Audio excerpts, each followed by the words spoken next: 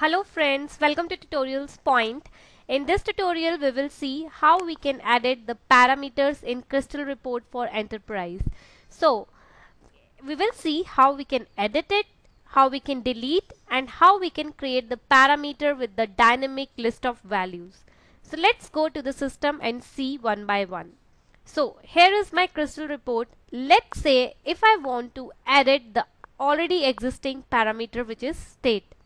So if I right click on it and if I click on the edit parameter, so once we go here, so we can change the name of the parameter and we can select the data type if we want to change the data type.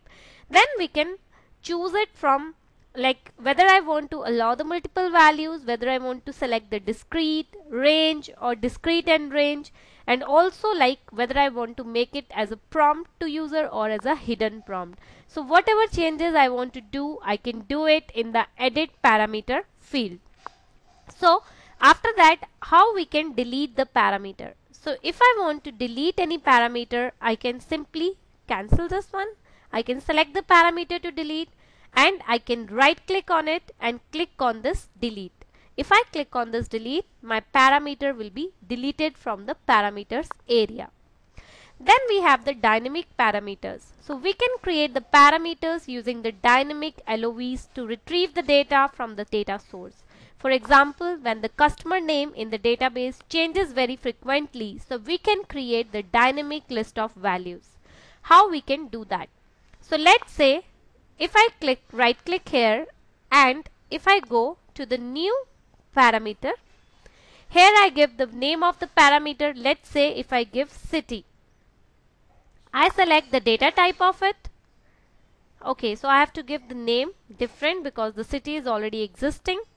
And then after entering the value, I have to click on the edit values, list of values. So if I go to this one for the list of values, here I have two options.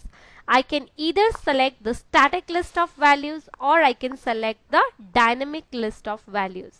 If I choose the dynamic list of values here, let's say if I click on dynamic, here it will ask me about the value, like which parameter or which object I should use for the dynamic list of value.